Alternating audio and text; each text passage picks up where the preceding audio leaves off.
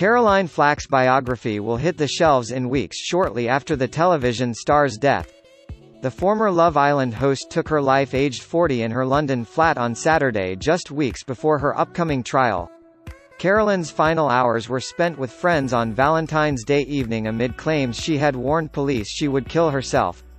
In the wake of the news, the biography will be shuttled out as quickly as possible to meet demands on April 30th.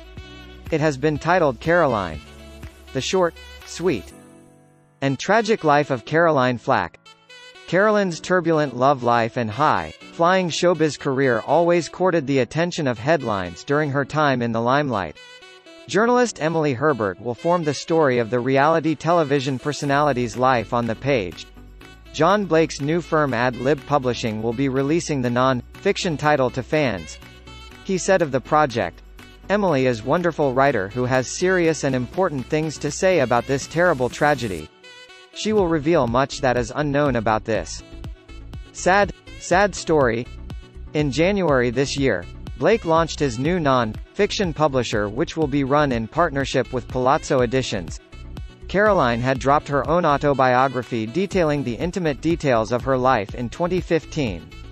The Strictly Come Dancing winner released her book Caroline Flack: Storm in Cup just a year after her win on The Dancing Show.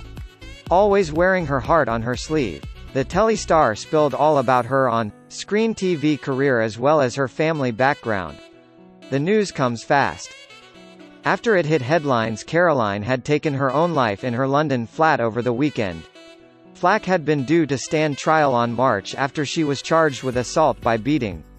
Her arrest and subsequent charge followed an alleged row with her boyfriend Lewis Burton at her home. She pleaded not guilty while Lewis maintained her innocence and begged the CPS to drop the charges.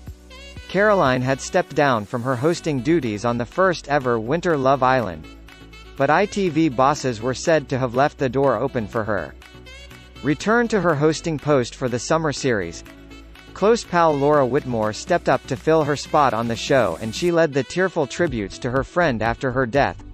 Celebs have poured their heart-warming words about Caroline's sparkly personality on social media. It's believed she was given clinical assessment by paramedics at her flat on Valentine's Day, just one day before she died.